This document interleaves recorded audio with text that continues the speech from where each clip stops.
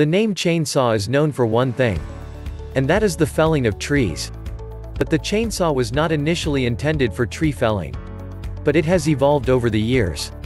There are other forms of saws that were invented to make felling trees easier. A chainsaw is a tool that has a lot of history behind it. So, what was the original purpose of the chainsaw? In the past, the only way to deliver a baby was through the birth canal. That includes babies that were too big or in breech. There was no cesarean operation then. Doctors would use either a knife or a saw to deliver such babies. They will remove some of the mother's pelvic bones.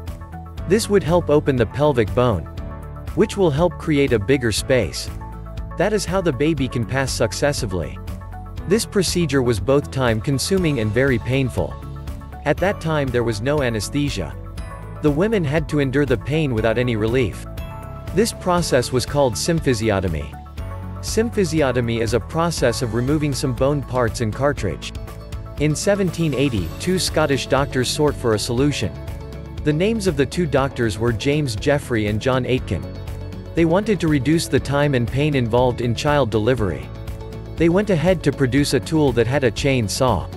It had the size of a kitchen knife. It was operated by using the hand crank to make the saw rotate. The rotating blade would be used to cut the bone.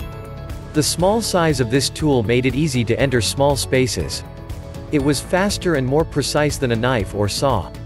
Its success spread fast in the medical community. As a result, many doctors decided to adopt it. It became a tool of choice for bone cutting and removal. A few years later, a separate event happened. That was in Germany in the year 1830. A German by the name Bernhard Heine made a similar observation. He noticed that the tools for cutting bones were too crude. It made their work messy and tiresome. He decided to do something about it. He produced a bone-cutting tool called osteotome. It became a revolutionary surgical tool. The osteotome was handheld and the blade was long. This blade was used to guide a chain around it. This chain had very sharp teeth. The handle was connected to the sprocket wheel. This invention had nothing to do with the earlier one by the Scottish doctors. With time people noticed the ease with which it cuts bone. This gave them the idea that it can cut other materials. At this period in history, timber was very big and thriving business.